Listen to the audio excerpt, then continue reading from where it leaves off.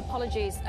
We are just going to interrupt Noor O'Day there because we want to take you to Khan Younis outside the hospital there. We are listening to the Director General of the Gaza Strip hospitals. Let's have a listen to what he has to say. Department and the gynecology department.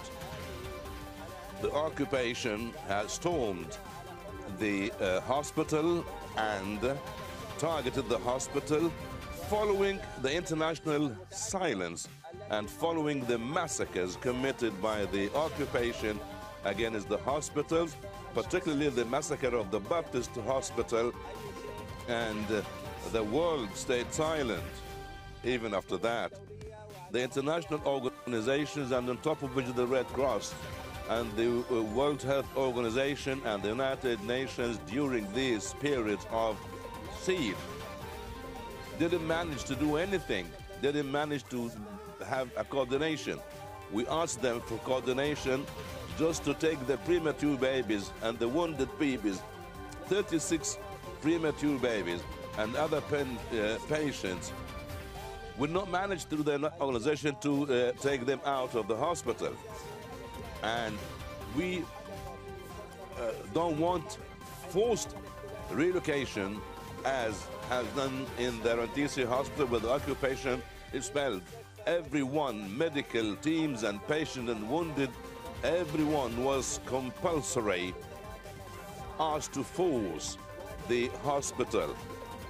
Premature babies and other sick people on the ventilators were under total threat. I repeat again and again that al-Shifa medical complex is the biggest medical institution in Gaza.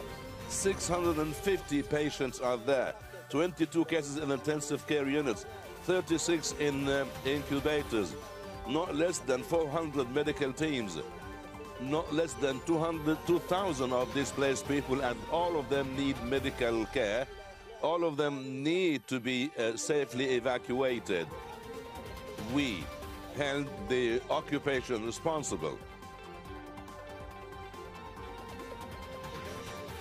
We held the occupation fully responsible regarding the lives of the patient, the medical teams, and the civilian displaced people inside al-Shifa medical complex.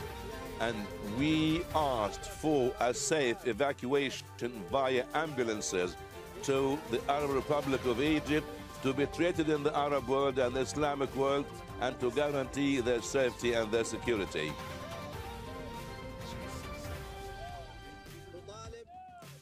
We urge fuel to be entered to the al-Shifa complex and other hospitals. Fuel is running out and the services will be stopped completely in these places.